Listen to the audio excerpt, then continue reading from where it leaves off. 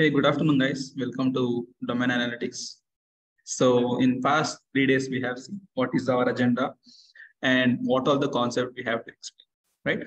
So, in day one, so when we do a recap of day one, day two, day three, so I'm just gonna say what all we have done, okay? And after that, we are gonna go for K-means today. So, guys, in day one, we have understood our concepts. So, as I said, we are gonna work on automative analytics. Okay. So guys, what is automative? We have seen the introduction of automative. What is the benefits? What are the advantages? What are the challenges we are going to face? And what is our conclusions? Let's in day one, guys. When we go to the introduction, so we have seen automative analytics. So it is nothing but an analytical capability which may automatically detect and relevant anomalies, patterns, and trends. Okay. So where we can deliver insights of business users in real time with no manual users. Okay. So this was what our concept was this. So automative analytics, we are going to work with the introduction on the day when we have seen everything. So in case if you haven't seen the introduction, you can always watch the video, which will be provided to you.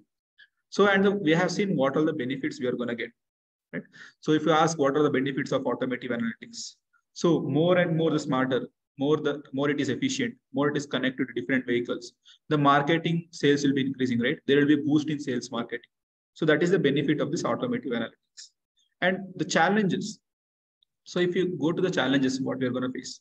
So we are going to see the related cost, the sustainability, the self-driving evolution. Okay. So we'll be seeing different type of challenges, guys. The self-driving evolution, I have given an example of the Tesla, which is now trending in the world, right? So automatic. So we just can put into the automative mode and the car just runs by itself. Right? So it is developing like that. So what are the challenges we may face? So the cost, of course, everyone needs the car, cost must be less and the quality must be good of the car. So everything should be in a package. So we can say like that, right? Right now, the trending evolution is the self-driving evolution. So everyone needs, okay, if you're not able to drive, let the car drive it itself, right? So these are the challenges we are going to face, guys. And applications. So if you ask me applications for this, right, for the automotive analytics, the applications are, what is the application? The warranty analytics, the driver and user behavior analysis, dealer performance, and many more, guys. Okay, these will be our applications. And what is our conclusion? So conclusion is nothing but this modern automobile manufacturers are tracking their progress, okay, using RFID. So what is RFID, guys? So RFID is nothing but radio frequency identification tags. Okay. From all the above cases, we are going to see what is the data, the supply chain automotive industry, how it's going to increase our margins, how it's going to lesser down the time. Okay. And this good automotive analytics practice can go a long way, guys. Okay. In attaining all the sustainable competitive advantage.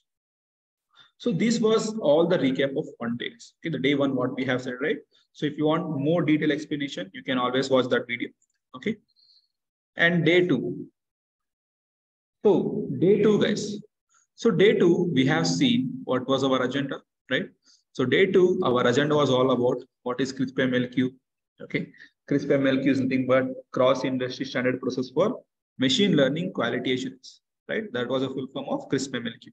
And what we have seen what is machine learning, right? So what is machine learning, guys? So machine learning is nothing but a branch of artificial intelligence and computer science. Basically, it focuses on the data and the algorithms to imitate and the way that humans learn gradually, okay, like that. So machine learning is nothing like basically I can say it is an important component of growing field of data science. So we know that machine learning is booming in data science and it is very important component, okay, very important things we can see.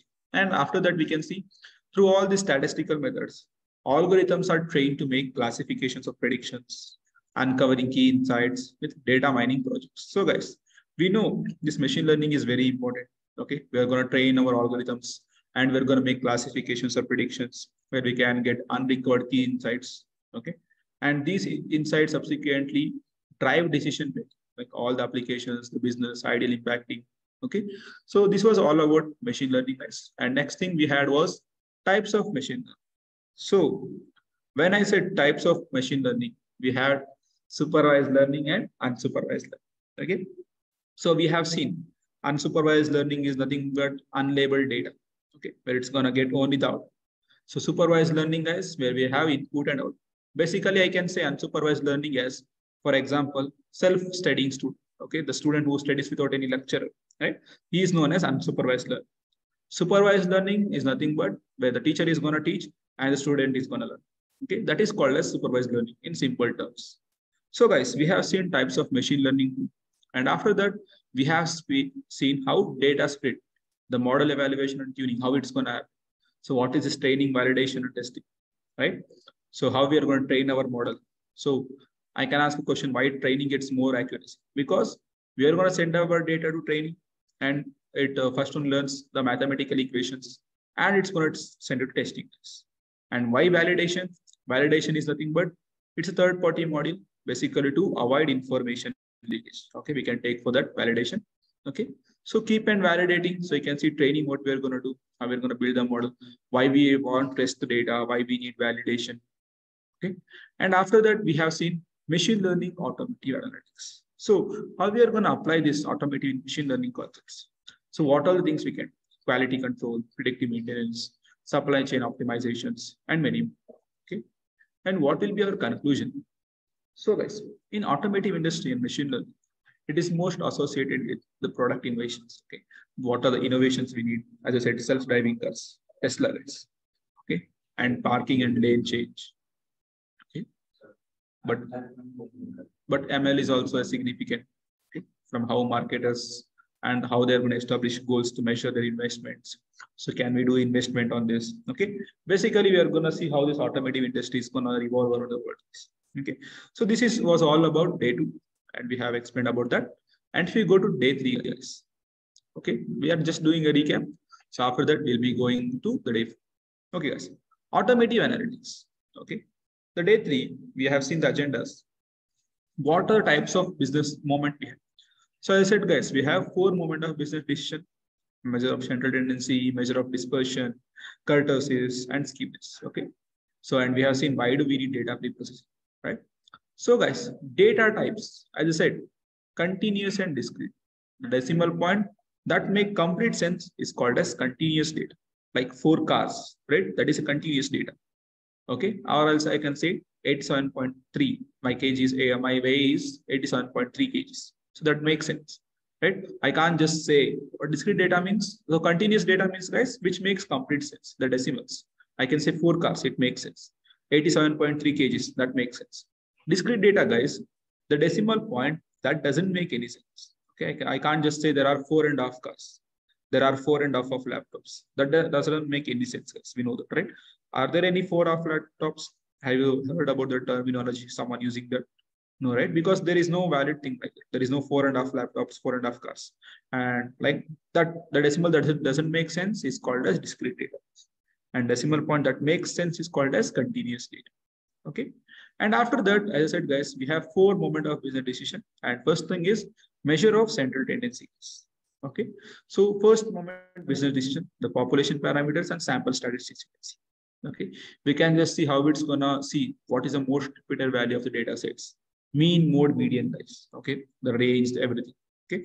The mean, median, the data set, the middlemost, and mode is nothing but most repeated value. So, okay, guys.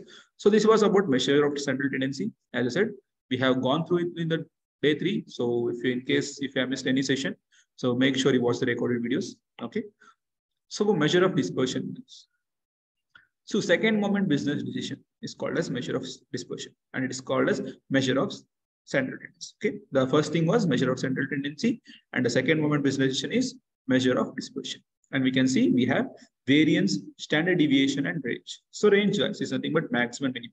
So whenever I say range, so what is your range and what is your minimum budget, right? So when we go to any trip, we'll ask, so what is the minimum budget and what is the maximum? So what will be the budget? So same thing, the range. And standard deviation you can see, and the variation also you can see. So guys, as I said, 4 moment business decision, and you're saying on data preprocessing, right? So guys, whenever I say 4 moment business decision, you always go to data science mind map, guys, okay, which is done by 360DigiTMG. It's gonna keep on update every time. Okay, it'll be updated when there is information of something. Okay, like data science regarding some topics are added. Okay, you can always refer this website and make sure you read it once in a day. Okay, so it will give a good memory for you. So what you have to remember. Okay, so guys, as I said, 4 moment business decision. Okay, so these are the 4 moment business decision. First thing was measure of central tendency, measure of dispersion, skewness, and kurtosis. So guys, skewness, as I said, so we have seen only two moment of business decisions there. So we are going to see here three moment, third moment, and fourth moment business decision. Okay. So in third moment business decision is nothing but skewness. Okay. So when is skewness and normally distributed? When skewness is equal to 0. Okay. When skewness is equal to 0, then it is normally distributed. But in kurtosis, when it is 3, then it is normally distributed. Okay. So this is the one major difference you can say. Okay. When it is 0, then it is normally distributed in skewness. But in kurtosis, when it is 3, then it is normally distributed. Okay, guys. So this is the things, the difference of the skewness and kurtosis. And here, negative skewness is called as left skewed, positive skewness is called as right skewed. But in kurtosis, negative kurtosis is called as latikurtic distribution, and positive is called as leptokurtic distribution. Okay, guys. So these are the difference of this skewness and kurtosis, guys. Okay, thin wide peak. Okay, so let me explain you about that. So guys, so when I click on this negative, you can see wide peak and thin tails. So what does that intimate? So guys, wherever we are going to draw a graph, it has wide peak and thin tails, right? Then it is called as negative. But positive, thin peak and thick tails. Okay. So that is all about kurtosis and fourth moment business decisions. Okay. So after that, you're going to see for data preparation. Okay. So what is this data preparation? So guys, data preparation, as I said, day 3, we have seen data pre-processing. Data pre-processing is the process of preparing the raw data and making it suitable for machine learning model. See guys, so we are saying why data pre-processing is important. Data pre-processing is a process of preparing the raw data and making it suitable for machine learning model. So we do data pre-processing to make comfortable in machine learning model we can use. Okay. And in the first crucial step, by creating this machine learning model, we are going to use for machine learning projects. Okay. And the operation of the data is mandatory, and we are going to clean it in a formatted way. Okay. For this, we use pre-processing task. Okay, guys. So this thing is about data pre-processing. Okay. So why do we need data pre-processing? Right. So I explained about data pre-processing. Why do we need data pre-processing? So a real world data generally contains noises, missing values, and everything, right? So we can't just say data will be perfect. So there will be some errors in data entry errors and data missing errors. Okay.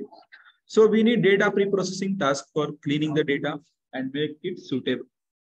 Okay. And we need to increase the accuracy and efficiency of machine learning model. So guys, that is the reason why do we need data pre-processing. And what is the steps involved in data pre-processing? The steps involved in data pre-processing is getting the data set, right? So first we should get the data, and we're going to import the libraries, importing data sets, finding missing data, encoding categorical data, and we're going to split the train data, right? Splitting the data, train and test, and feature scale. So the steps in data pre-processing, first thing is getting the data. And we are going to import the libraries which is required for it. And we are going to import the data sets too. And after importing, we're going to find the missing data. What are the missing data we have? And we're going to encode categorical data, splitting data, and we're going to do feature scaling. Okay. So these were the steps involved in data pre-processing. So the day 4, guys. So the day 4, we are going to see the K-means clustering. Okay. So we're going to do it practically too. So guys, unsupervised learning. So what is unsupervised learning? Unsupervised learning is a machine learning technique in which models are not supervised using a training data. As I said, guys, the person who learns for himself, he is known as unsupervised learning. Okay. Supervised learning means a teacher is teaching and the student is learning. That is known as supervised learning. Unsupervised learning means the person who himself learns. Okay. That is known as unsupervised learning in general terms. Okay. So unsupervised learning. So unsupervised learning, what is the goal of unsupervised learning? It is where we are gonna find underlying the structure of the data sets, okay, group the data according to similarities and represent the data set in compressed form. So means guys, so what is the goal of this unsupervised learning is basically we're gonna group the data according to their similarities and we're gonna represent the data in compressed form. And after the resultant, okay, the groups which we have will be in low variance. Okay. So unsupervised learning is guys is a type of algorithm that learns patterns from untagged data. Okay. This unsupervised learning will be doing so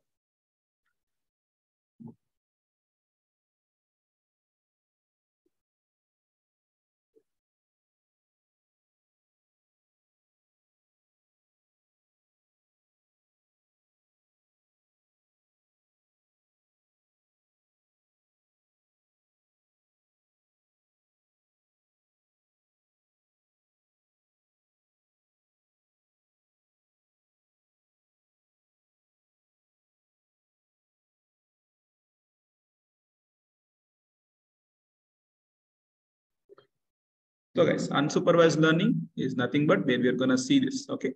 Like after supervised learning. So in K-means we're gonna see how the clustering happens in unsupervised. Okay. So what are the examples of unsupervised learning? So we have seen the examples of unsupervised learnings too. And going to importance of this clustering in automative analytics. So how this unsupervised learning is important. Okay. So unsupervised learning, as I said, guys, it is nothing but the type of algorithm that learns patterns from untagged data, means unlabeled data. Okay. And the hope is that through this, the important how we are going to learn in people, the machine is forced to build the representation of its word. Okay. How it's going to generate imaginative content from it. Okay. So guys, as I said, unsupervised learning is nothing but it is also known as unsupervised machine learning. It uses machine learning algorithms to analyze and cluster unlabeled data, where we can discover the hidden patterns with grouping data and need for human image. Okay. So the importance, what is the importance of this unsupervised learning in automative analytics? So the development of vehicle electronics is expanding behind features for the vehicle itself. Okay. So here the terminology sentence just describes us how the development of this electronic vehicles is expecting beyond the features. So we have seen the future is electric cars or electric vehicles, right? So how it is gonna expand in features, how it's gonna connect it to the vehicle of technologies. Okay, that things will be seeing in this automative analytics. So we are gonna take some data set and we are gonna do some clusterings. Okay, we are gonna see how connected vehicle technology targets at this. What is safety of these targets, the mobility, the environmental environments. Okay, so we are going to see how this automative analytics is involved in K-means clustering. The promise of these technologies has induced vehicle manufacturers. Okay, so whenever I say the vehicle is promised with these things, it should be satisfied with that. Okay, so auto suppliers and government agencies. Okay, so we know there are different type of cars, right? The bulletproof and so many things. So we can say the PM, what type of vehicle they're going to use. That depends on what type of cars they are going to buy. The technologies what they have used. Okay, and we're going to see how it's connected to the vehicle system, how developed it is. Okay, so where it is this testing are done of this automative analytics. It's in California, guys. The centers are connected vehicles. Okay, you can see California are centers of vehicle technology development and testing. Okay, guys. So what is this supervised learning? So as I said, guys, when you go to the mind map, right? So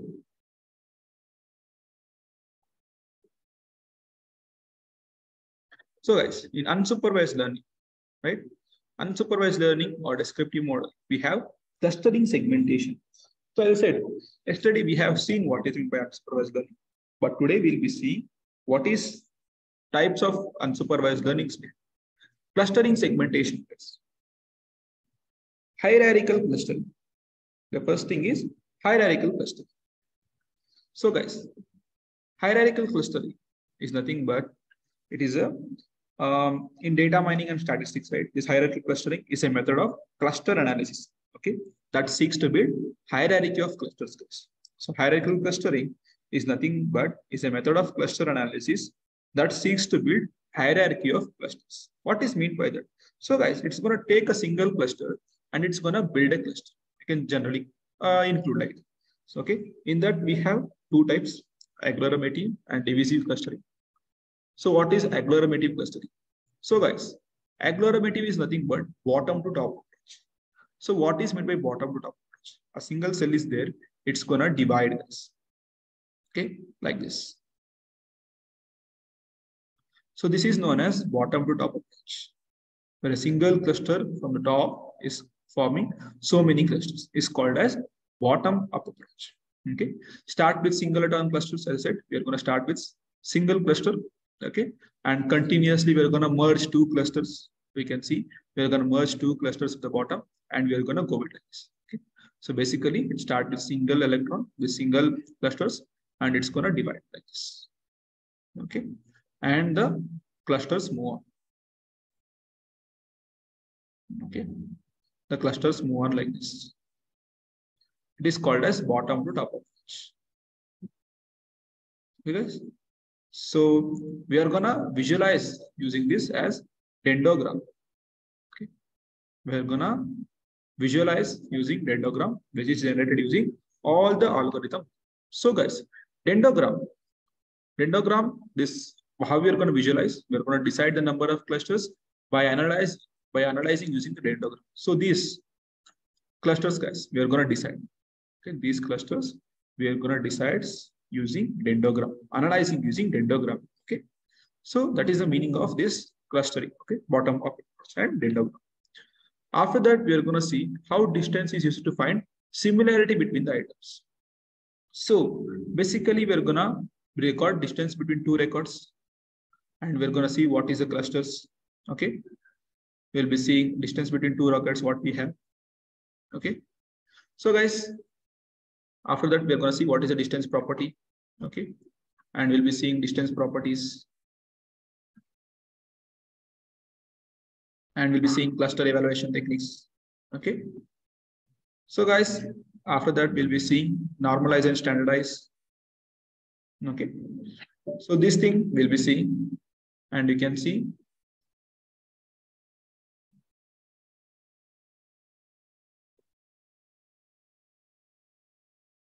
so let me go to that. So guys, unsupervised learning. Okay, I think the mouse was glitched. So guys, clustering segmentation we will see, and we have seen what type of clusterings we are going to use, right? Hierarchical clustering is nothing but method of cluster analysis that seeks to build hierarchy of clusters. And we'll be seeing in hierarchical clustering, we have agglomerative and divisive. So agglomerative is nothing but bottom up approach. A singleton is formed different. Okay, and divisive clustering. So guys, divisive clustering is nothing but top to down approach. Okay, bottom to up approach and top to down. So after that, start with a huge of macro clusters, split continuously to two groups, generating hierarchy of clusters. Okay. So guys, what is DIANA? So it's nothing but divisive analysis. So we have two types of clustering, guys. One is agglomerative and one is divisive. Okay, bottom to top approach and top to bottom approach. So guys, this was all about hierarchical clustering. So non-hierarchical clustering. So K-means, K-medians, okay, all type of modes we have. And moving on, guys, we have density-based clustering and grid-based. So in density-based clustering, guys, we have two types. Okay, application with noise, the two parameters, border point. Okay, and we have grid-based clustering. Okay, and the evaluation techniques. So what are the evaluation techniques we have in this clustering segmentation? Okay, so dimension reduction. So which reduce the dimension. Okay, so that is called as dimension reduction. So dimension reduction is nothing but basically it's going to reduce the higher dimension to the lower dimensions. Okay, that we have linear patterns are handled by different components. Okay, like linear discriminant LDA. Okay, so what is meant by LDA, right?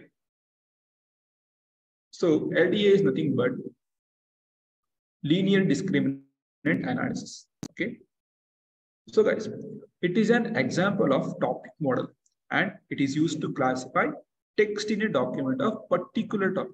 Basically, this latent discriminant analysis, guys, is also called as like basically I can say it's gonna detect the model and it's gonna classify text document in a particular topic. Okay, it builds a topic per document model and words per topic model. So it's gonna divide this to give us the topic models.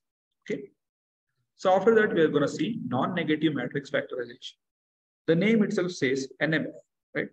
NMF is nothing but guys, non-negative matrix factorization. Okay. So this non-negative matrix factorization, guys, it is used to decompose the document term. Okay. Matrix using two simple matrices. One is document topic matrices and another is topic term matrices. Okay, we have two things here, guys. As I said, one is I can say document topic. Okay.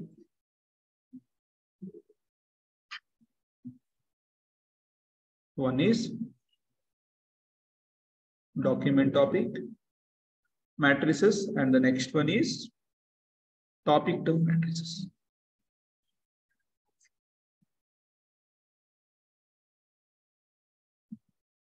Okay. So this type of two things we have, guys, for non-negative matrix factorization. So the next thing we are going to see is IC, independent component analysis, right? So independent component analysis, guys. So what is this independent component analysis, right? What is IC in data science?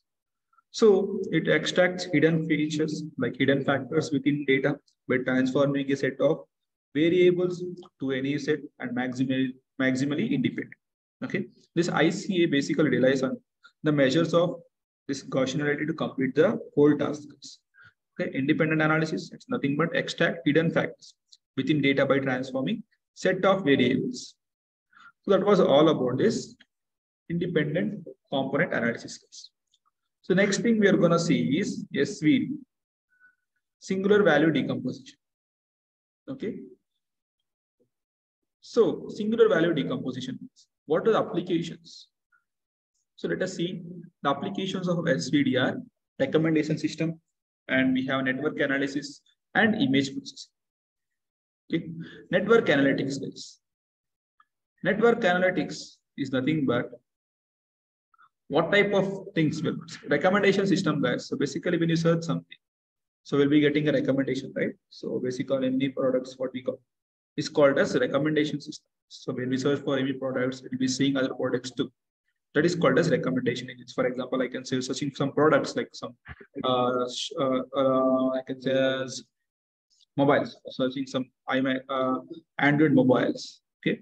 In this Flipkart, automatically it's going to suggest you different type of mobiles like iPhone and everything. So it is done by recommendation engine, guys. Different type of phones, what you're going to search. Okay. And image processing, the applications of SVD are this. So what is SVD? Singular value decomposition is nothing but a matrix of factorization. It like the matrix into three matrices. Okay. It has some interesting algebraic properties which may convert, it's going to convey important geometrical, theoretical insights. Okay. So for what this SVD is used for? So SVD is widely used technique to decompose a matrix into several component matrices. Okay. It is a widely used technique to decompose a matrix into several component matrices. Okay. We're going to exposing of the user, okay, and interesting properties of the original matrix. So guys, that is what is by singular value decomposition.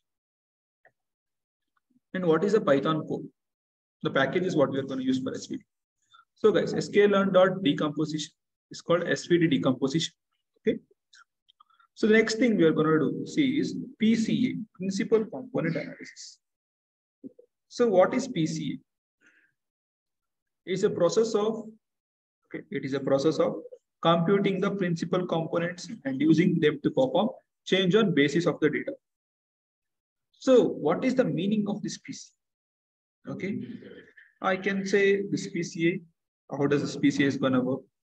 Okay, so guys, this PCA, this principal component analysis, this statistical procedure, okay, that allows you to summarize the information content in large data tables by means of smaller set of summary indices that can be more easily visualized and analyzed.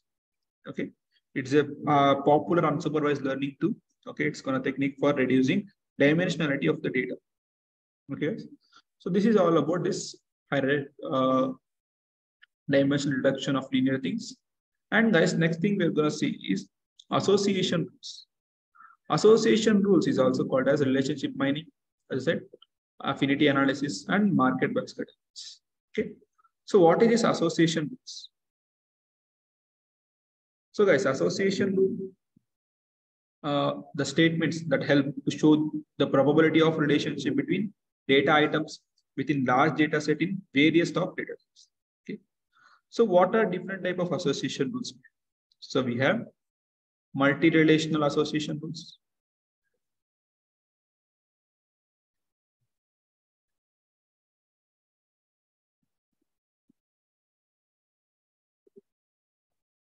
And we have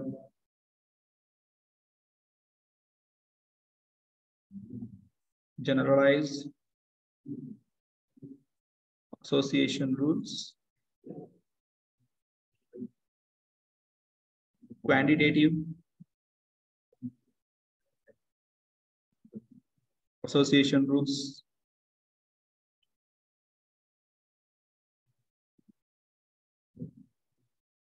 and we have interval information association rules. Okay, so we have this type of association rules. The first one is multi-relational association rules, and the next one we have is generalized association rules, and the third, okay, quantitative association rules, and the fourth is interval information association. Okay, so this type of different association rules we have. Okay, so this was all about this association rules. Okay. So after that, it is also called as market basket analysis, affinity analysis, and relationship mining. So guys, so after that, we're going to see a priori algorithm. So what is this a priori algorithm?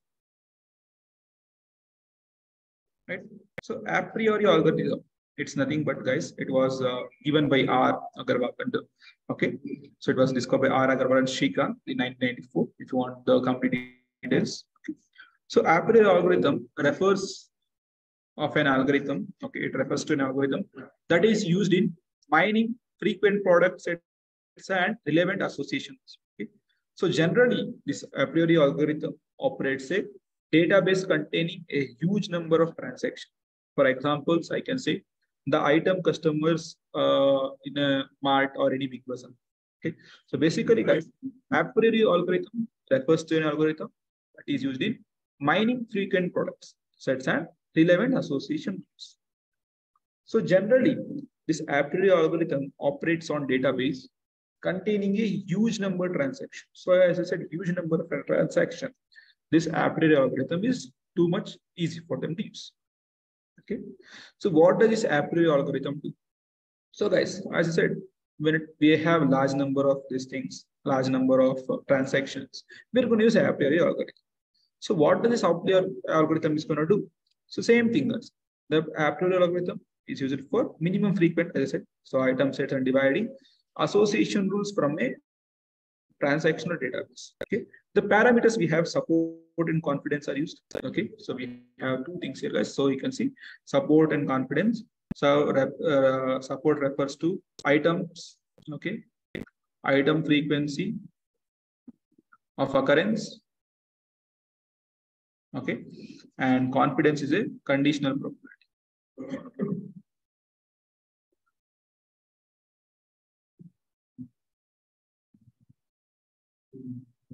Okay, so guys, items in a transaction for an item. So guys, support and confidence. So support, guys, range starts from 0 to 1, and the confidence also, the range starts from 0 to 1. It has antecedent support and consequence. Okay, this type of supports we have for a priori algorithm, and the lift ratio, the leverage, the conviction. Okay, so when I go for the lift ratio, okay, a range starts from 0 to infinity, and a range starts from -1 to +1. Depends on the. Okay, and next one we have is the sequential pattern mining. So what type of association rules is going to use? The packages, Python packages. So we have ML extend or frequent underscore patterns, the function, the a priori algorithms and associations. So the next thing is, guys, we're going to see is a recommendation system. Okay. Next one we're going to see is a recommendation. Okay. So what is this recommendation system? It is a subclass of informing filtering system. Okay, that seeks to predict the rating of performance. This is the preference used in an item. Okay. So what is meant by recommendation system?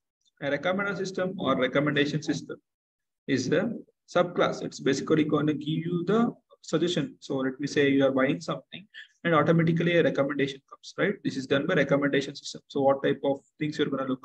So when you're going to look for something in eating products like Zomato or something, you're going to get different type of products there. If you're going to go for Amazon or looking for something like the iPhones, they're going to suggest you different type of phones, right? So it is done by recommendation system. Okay. And if you ask me, what are the types of recommendation system? So basically, there are a majority of 6 types of recommendation system, guys. We have collaborative recommender system, content-based recommender system, utility-based, knowledge-based, and much more. Okay, popularity-based, depend on what type of this. So, guys, popularity-based. So, what type of things basically some people are buying. So, it's gonna recommend us regarding the popularity what we are going to look for. It is called as popularity-based. Okay, so recommendation system, we have collaborative filtering. I said how it's going to work. So it's going to depend on traditional collaborative filtering, search-based method. So what is your sequentially search basis? Okay, it's going to depend on that. How to reduce this computational burden. How this success depends on this recommendation engine. Okay, so what is to item to item collaborative filtering? What is the limitation of this collaborative filtering? Okay, so how we are going to recommend this to new users? How do we recommend for new items? So we're gonna start by, okay. So this is what is meant by collaborative filtering. Okay. So in network analytics, network data is also called as graph data. Okay. Network data is also called as graph data. So what does network contains? So network contains vertices and edges. So vertices are nodes and edges are links. Okay. Network can be represented as adjacency matrix. Okay. And network can be directed or indirected to directed or undirected by it might be unidirectional or bidirectional. Okay. So what are the Python packages, the functions? Okay. So this was about unsupervised learning. So we are going to see the k-means cluster. Okay. So we have seen the importance of this thing. So next thing we are going to look for k-means cluster. So what is k-means cluster? K-means is one such unsupervised learning method that aims to group similar data in points of clusters. Okay, it's going to allow the clusters of data into different groups. It's going to conveniently discover the categories. Okay, without any training. Okay, we don't need it for anything. So guys, k-means clustering. So k-means clustering, what does it mean? It is nothing but a type of unsupervised learning which is used when you have unlabeled data. Okay. When we have unlabeled data, we are going to use this k-means cluster. Okay. The goal of this algorithm is to find groups in the data, okay, with number of group represented by the variable k. Okay. So k-means clustering is a type of unsupervised learning which is used to have when we're going to use it when we have unlabeled data. Okay, and the goal of this thing is to find the groups in the data with number of group represented by the variable of k. Okay, so how this k-means clustering is gonna work? So k-means gonna work based on centroid-based clustering algorithm, guys. Okay, where you're gonna calculate the distance between each point and a centroid to assign into a cluster. Okay, the goal is to identify the k number of groups in the data set. The goal is to find, and we're going to identify the k, the number of clusters in the data set. Okay, so what are this? The k-means cluster. Okay, so it allows us to cluster the data into different groups, and we're going to use it in a convenient way to discover the categories of groups in the unlabeled data set on its own without the need of training of any. Okay, guys. So basically, it allows us to use to cluster the data into different groups, and we're going to use it in convenient way, okay, without the need of any training data. And it is a centroid-based algorithm where each cluster is associated with a centroid. Okay, it is a centroid-based algorithm where each cluster is associated with a centroid. The main aim of this algorithm is to minimize the sum of distance between the data point and their corresponding clusters. So the main aim, that's the goal of this algorithm, is to minimize the sum of distances between the data point and their corresponding clusters. Okay, so guys, in k-means clustering, why it is called as k-means? So in other words, guys, k-means algorithm identifies k number of centroids. It allocates every data point to the nearest clusters while keeping the centroid as small as possible. The means in k-means refers to averaging the data. Okay, that is finding the centroid. So how we are going to calculate this k-means? So we're going to select the number of clusters. Okay, after that we're going to select k points at random, make k clusters. We're going to repeat all these steps. We're going to calculate this. So where is this k-means used for? So k-means clustering can be used in almost every domain, okay, ranging from banking to recommendation engines, cyber security, document clustering, and even in image segmentation. Okay, it's typically applied to data that has smaller number of dimensions. It is numeric and it is continuous. So what are the objectives of this k-means cluster? The k-means, the optimization is to minimize the total squared error between the training samples and the representative prototypes. This is the equivalent for minimizing trace of pooled within the covered. Okay. So we have seen. So guys,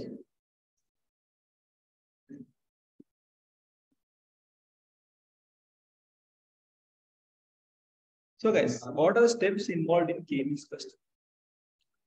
The steps: initialize centroids of k for each sample in the set of samples.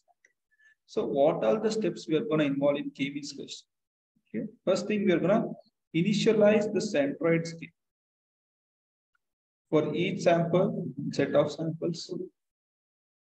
Assign sample to the closest cluster k based on Euclidean distance. So what is Euclidean distance? So between centroid value and observed value, we're going to calculate the Euclidean distance. Okay. For each cluster in the set of clusters. After finding the closest cluster k based on Euclidean distance, we're going to find each cluster in the set of clusters. Okay. We're going to recalculate the cluster centroid based on the mean of the samples in the cluster. Okay. We're going to recalculate the cluster centroids based on the mean of samples in the cluster. And we are going to repeat the steps, okay, until we're going to get the criterion is full. And we are going to determine the variance of each clusters or the sum. So we're going to call it as SSC. Okay. sum of each clusters, and we're going to repeat all the steps till we get the initialization of it. So these steps are very important. So what are the steps involved in k-means clustering? The k-means clustering. Okay, the first thing is to initializing the centroids k, and we're gonna find each example in the set of examples. We're gonna repeat the steps until the criterion is fulfilled. We're gonna determine the variance. We're gonna repeat the steps until this 1 to 5 different initialization of the clusters. We're gonna determine the variance of each clusters. Okay. So these things we are gonna do in steps involved in k-means clustering. Okay. So what type of algorithm is k-means gonna use? So k-means gonna use unsupervised learning algorithm. Okay. K-means clustering is an unsupervised learning algorithm. So there is no labeled data for this clustering, unlike supervised learning. So guys, so you have to listen carefully here. So what type of algorithm k-means is gonna use? What type of algorithm? Right? So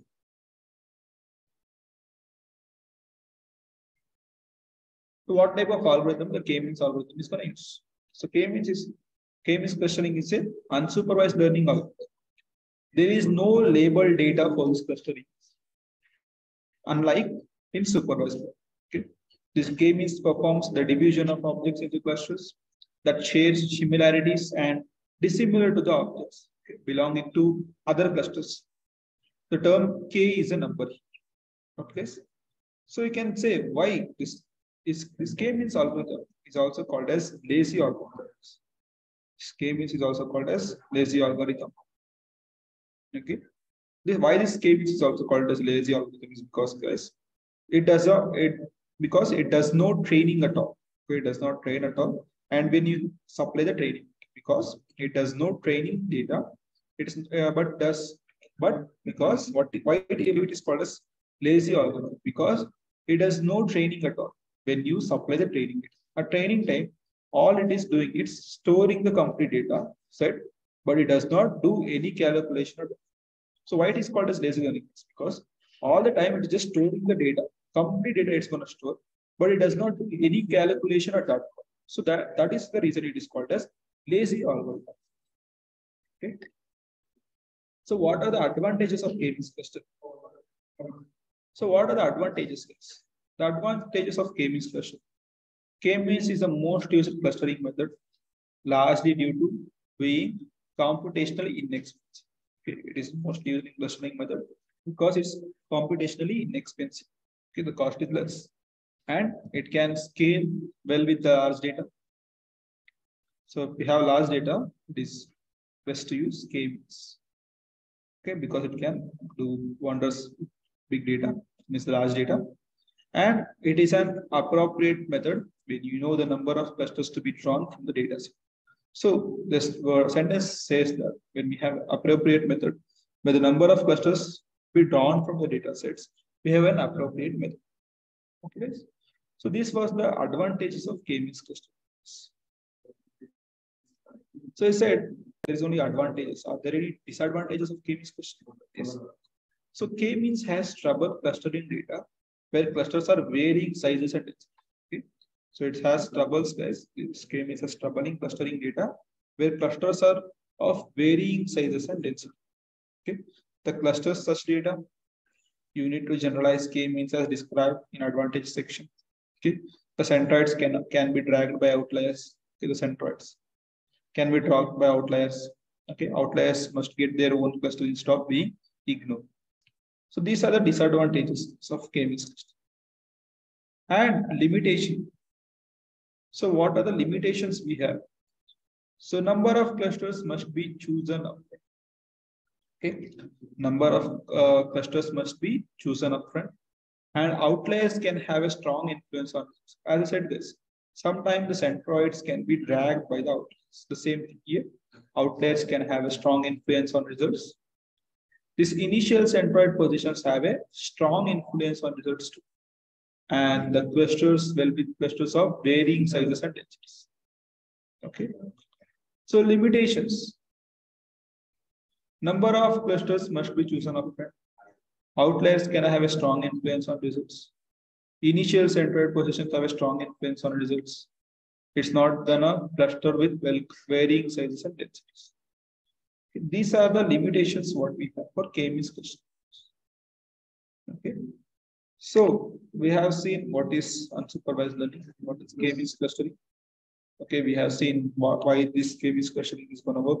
So the next thing we are gonna see is how we are gonna implement K-means clustering. Okay, how we are gonna implement the data of automative analytics in K-means clustering.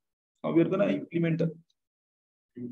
Okay, guys. So guys, I have loaded the data in Google Colab. Okay, so this is my data. Okay, the automative analytics.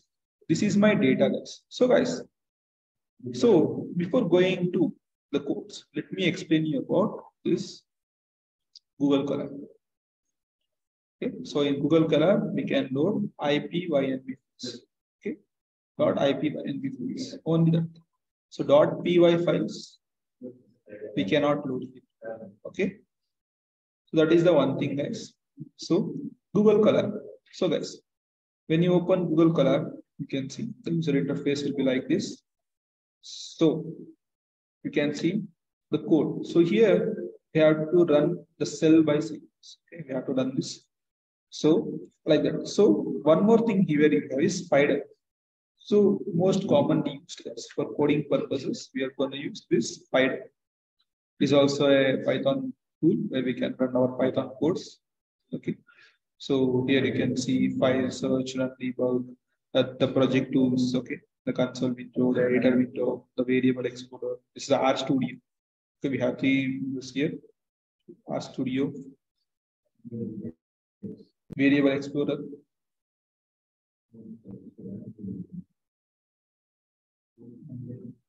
and we have is console window. So this is Python. So basically we can run here only .py files. Okay, we can't run IPYNB file. So this is one thing, guys. You can run only .py files. Okay, .py files you can run in Spider. Okay, while in Google Colab you can run IPYNB file. So guys, K-means cluster. So while doing anything, we should import libraries. The first thing we are saying is collect the data. So before that, we have to import the libraries. You can see importing libraries. So guys, importing libraries, we have import NumPy as well. So what does that basically mean? So NumPy is nothing but numerical calculator. So we are going to import that library as n. We're going to give it the name it as n. And next thing we are gonna, these are the libraries, basically the Python libraries which we are gonna import. Okay, the first thing is importing NumPy as a numerical calculator. And we're gonna import matplotlib.py import as field for graphical representation. For graphical representation. So for graphical representation, we are gonna use matplotlib. So the library, guys. So we have different libraries as NumPy. We have libraries as matplotlib. Okay, the pandas as PD for data manipulation. Okay, for data manipulation, we are going to use pandas. Okay, so these are the different libraries we have in K-means cluster. The first one is NumPy as NP, and the next one we have is matplotlib. And we have pandas as P. So we have imported the libraries. So why did we import the libraries? So we have to work on that. So we need Python to import the libraries. So after importing the libraries, after importing all the libraries which is required to do K-means clustering, I'm gonna import the data set. Okay, so I'm gonna import the data set. So importing the data set, pd.read.esv. So guys, where we have got importing the data set. Okay, so I'll say automative analytics. I have imported my data as cars that I have imported. Okay, so data set.info. So what does this basically say? It is gonna give all the info I have in my data set. Okay, the information it is gonna give about the data set what we have. You can see pandas grow range indexes 261 entries 0 to 60. What is my columns? What is my column consists? So my columns has MPG, cylinders, HP.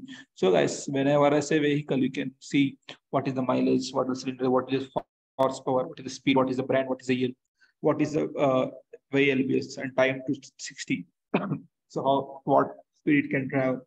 So these things I have information in my data set. So I'm going to repeat it once again. This is Google Collaborates. Okay. So where we are going to run it by slide, cell by cell. This is called as the whole thing. Okay. The whole thing is called as a cell. So after selling that, we're gonna, okay, in Google Colab, we have to run it cell by cell. So you can see a run button here. So I clicked on that, have run my data, and I have imported my data. Okay, I have imported my data set, cars data set in automative one. So I'm gonna perform on that dataset.info. Okay, basically it is gonna give us the information, the MPG, the cylinders. Okay, so what all things we have in cars. Okay, and we have float 1 and integers 4. Okay, so dataset.head. So it's gonna give us the first 5 more values. Okay, we don't mention anything in dataset.head. It's gonna give us the first 5 more. Okay, so Python indexing starts from 0. Guys. Okay, so if I write Python here, the indexing starts from 0, 1, 2, 3, 4, 5. Okay, always remember that, guys. This is front indexing, back indexing.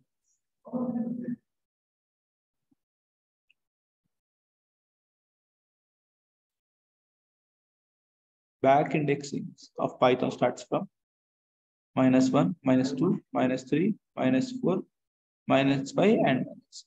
So this is how indexing is going to start.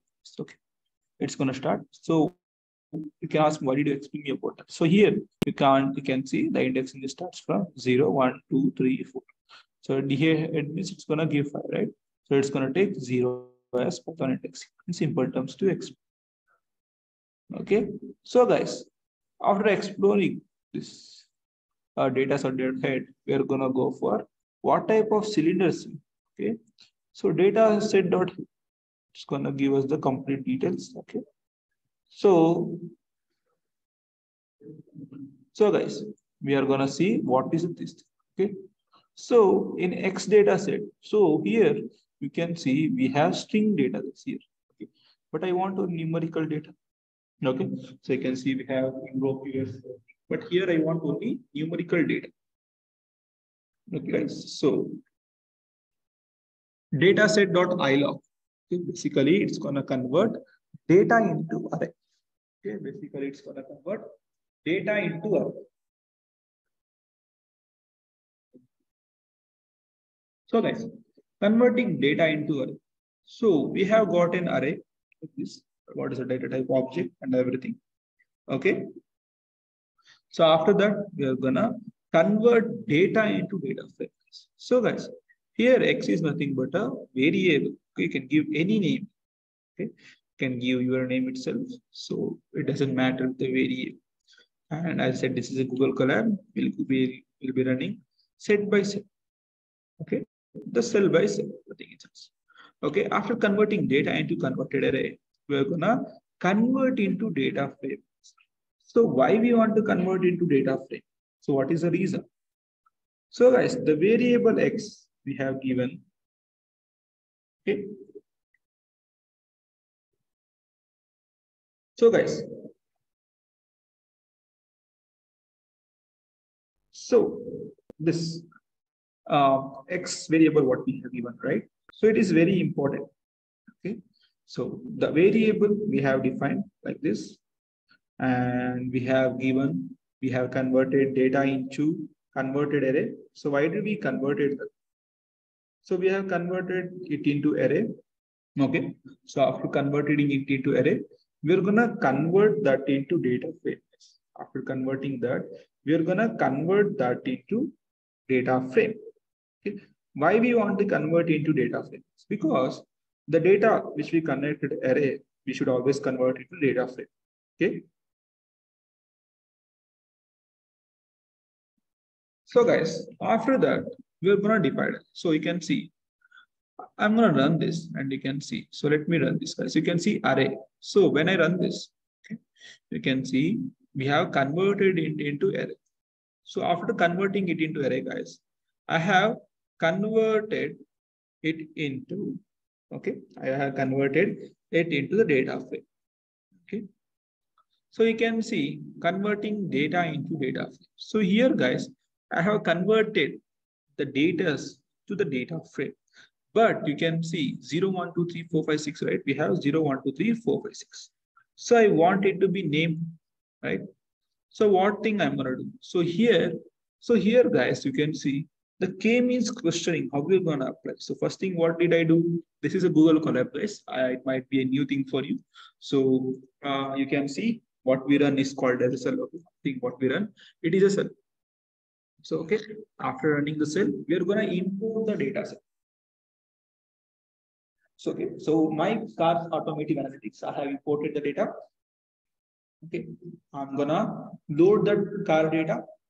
After loading the car data, I'm gonna run it. Okay, so data set which I have loaded, right? It is very important in the sense. Okay. So guys, after running this data set, okay, after running the data set, so the data set what we loaded. After loading the data set, we are gonna see what all the information we have, guys, the data set. Okay. So what are the data sets we have? Okay. So after getting the information of data, what all we have, we are gonna see the info of the data sets. Okay. We're gonna see the info of the data set. So after seeing info of the data sets, okay.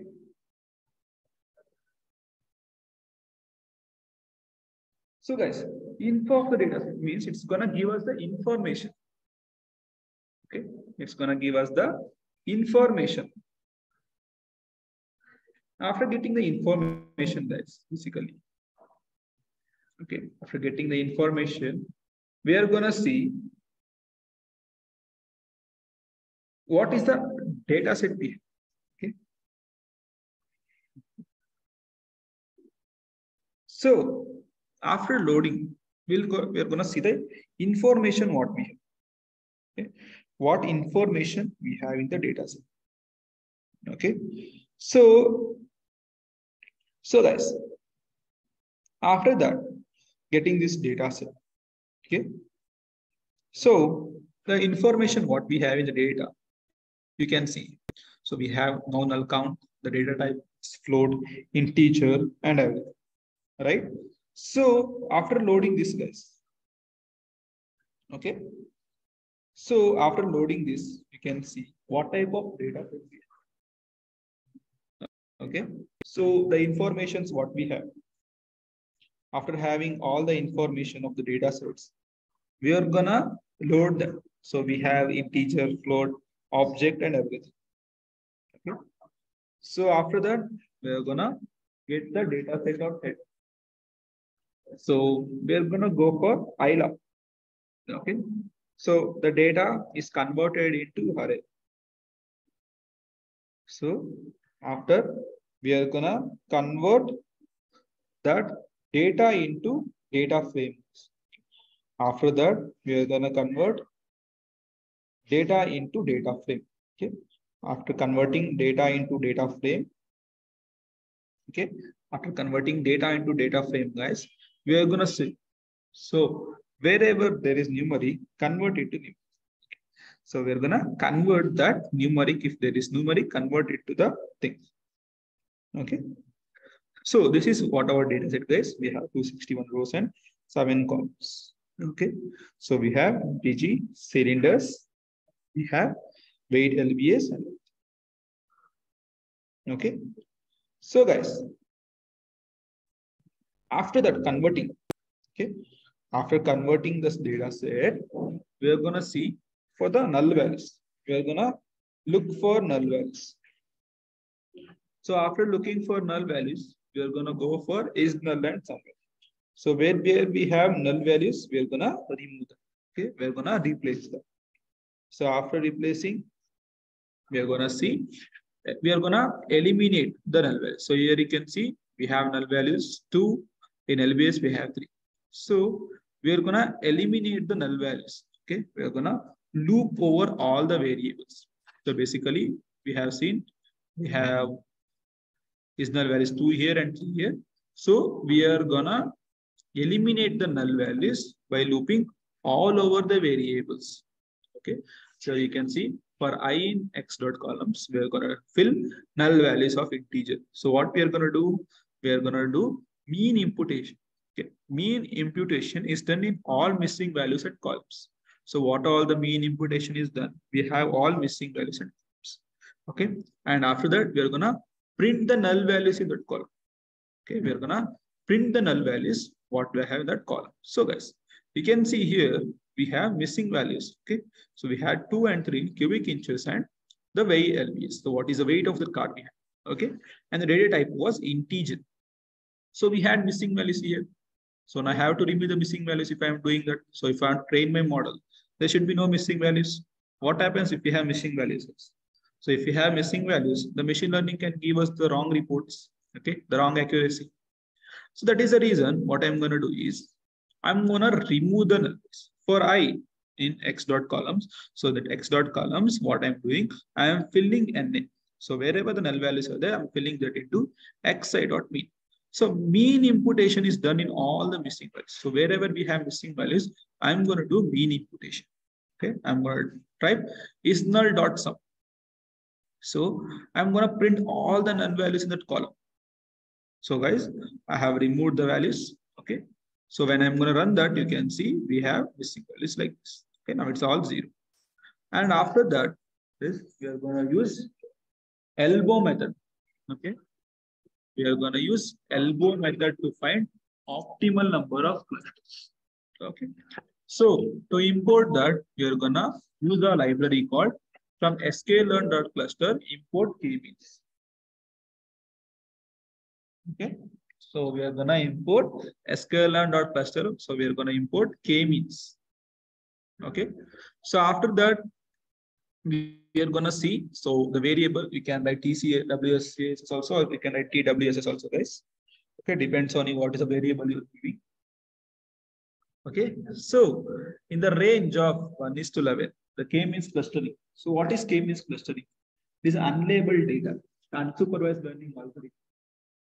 K-means is the unsupervised learning algorithm. So what is unsupervised learning? Which has unlabeled data, where the student studies himself. That is unsupervised learning. Okay, and supervised learning is nothing but a teacher is teaching a student. That is supervised learning. Okay, so for I in range, so this k-means clustering, I'm gonna give this clusters. So what is my cluster? Okay, I'm gonna fit the k-means and I'm gonna append k-means inertia. Okay, so after appending the k-means inertia, I'm gonna use the title. Okay, what is our graph I use? So I'm gonna use the elbow method and what is my number of clusters. Okay, so you can see the elbow methods we have number of clusters like 2, 4, 6, 8, 10, and you can see the variable here. So applying this k-means in the cast data set with 3 clusters. Okay, basically I'm gonna see where we have seen the more loop is 3. So we can give 2 also, 3 also. I have 3. Number of clusters is 3. Okay. The k-means plus is to get proper initialization. Okay. This k-means plus plus plus. You can see here we have k-means plus plus is nothing but to get proper initialization. So k-means clusters I have given I and the proper initialization, the random state. I'm going to fit that. Okay. And I'm going to use plt.title. I'm going to use the elbow method. You can see what is my elbow method. After applying k-means to the card data set, guys, I'm going to take my clusters as 3. Okay. So you can see the clusters as 3 here. And this k-means clustering, guys. So I'm going to give clusters as 3. K-means plus plus we have seen to get proper initialization. And the iteration is 300, initialization in 10. And the random state is 0. Okay. So, and I'm going to see the k-means, I'm going to fit the prediction. So guys, you can see the number of clusters in elbow method. So this is my elbow method. And you can see the number of clusters for me 3. Okay. and I'm gonna import NumPy, guys. Okay.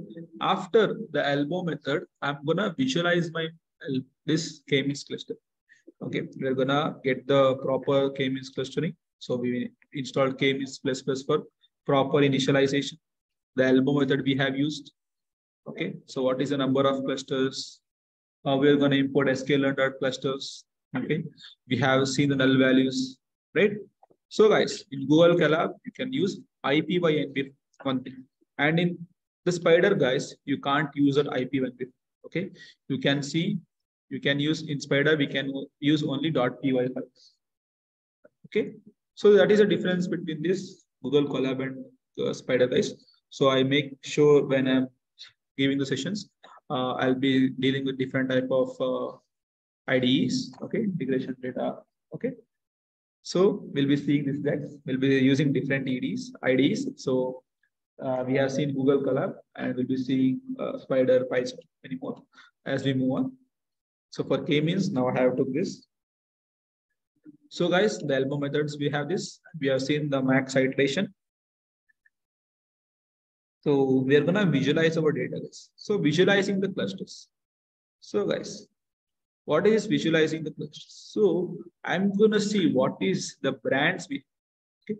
So here you can see, guys, I have removed. Okay, so here I have converted numeric quality to alt. But what does 0, 1, 2, 3, 4, 5 indicates? So that is the time I have given my X columns the names MPG, cylinders, cubic inches, and many. Okay. So when I run that, guys, we're going to rename the columns here. Okay. After renaming the columns, we're going to go for eliminating the null values. Okay. We're going to plot the range. Okay. And after that, we're going to visualize the clusters. Okay. We're going to visualize our cluster. So you can see what is the cluster of car brands here. So US we have red, Japan we have blue. Okay. The centroids, what is the clusters of brands? Okay. So this is how we're going to visualize the k-means cluster using this code space. Okay. So let me run this. So guys, so I have run the code. So that is the thing it is showing us the error.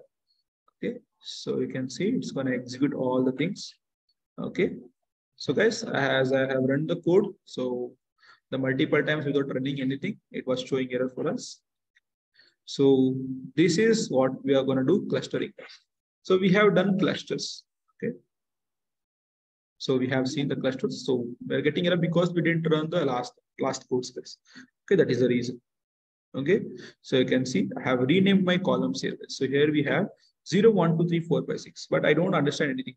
So for the X columns, I'm gonna rename my columns as MPG, cylinders, cubic inches, weights, and everything. So you can see it has given us the name. And after that, I'm gonna eliminate by looping all over the values what we have. I'm gonna do v-imputation. I'm gonna print the null values of the columns what we have. Okay. And after that, I'm gonna use the elbow method. So from sklearn.cluster, I'm gonna import from kits. Okay. So after that, I'm gonna run for I in range what I have. Okay. So k-means plus plus we have seen it is used to nothing but get proper initialization, and the max iteration was given 300. And the plot, guys. So when I run the plot, you can see the elbow method. Okay. So we run this code. So for I in range, and you can see the code and the elbow method we have got, guys. Okay. So before running any other queries, the cells we have run all the sets what we have. Okay. After applying k-means car data set, so this is the thing what we're gonna get, and NumPy thing, and this is our visualizations. Okay, visualization of clusters. So the centroids we're basically gonna group the data, which is very depends on the car brands what we have. So guys, in k-means clustering, we have used all the libraries. So guys, we have so many different libraries we are going to use when we're going to go with different tools, right? So we have used k-means today. So we'll be going with k and linear regression and much more. Okay. So importing the libraries. Okay. This NumPy SNP, the matplotlib, the pylt, okay, pandas spd. So different type of things libraries will be using, guys. For this, we have used libraries like NumPy, matplotlib, okay, and we have pandas. Okay, so if you search on seeing different libraries, you have different type of libraries. sklearn.clusters for k-means. Okay, and we have these libraries we have used for k-means clustering. So guys, in today's session, we have seen, okay, so what was our agendas, guys? Okay, so when you go to the PPT, the automative analytics, okay, so we have seen what is the limitations and all, right? So unsupervised learning, we have seen the k-means clustering, the example, okay, the input data, what all we have, okay, the segregation of the data here, it has been done, okay. So we have seen what is the importance of clustering in automative analytics. So how this automative analytics is important, okay. And the k-means clustering. So what are the steps involved? So we followed all the steps which is involved for k-means clustering, guys. So we have to this k-means clustering, okay. And limitations, what we have, the advantages, okay, the advantages of k-means clustering, okay. So advantage of k-means clustering we have seen, and we have seen the steps too. And after that, we have seen what is our limitations of k-means clustering, guys. Okay, so this was all for today's session, guys. So make sure if in case if you have missed any session, go and watch the recorded videos. Okay, so thank you for attending the session, guys. Meet tomorrow.